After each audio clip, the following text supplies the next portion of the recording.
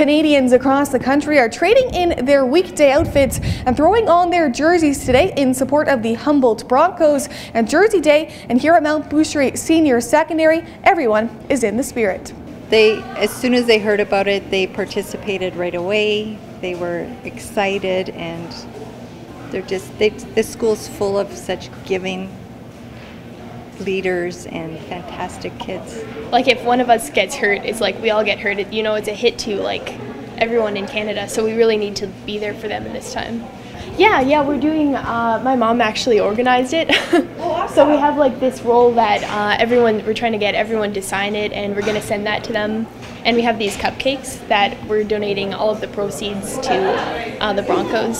So yeah, we've got lots of stuff going on. Everyone's wearing jerseys. West Kelowna Warriors are holding a vigil tonight to honor and remember the Humboldt Broncos. The community is welcome. It opens at 6 p.m., but you're asked to wear a jersey. For Castanet News, I'm Madison Earhart in West Kelowna.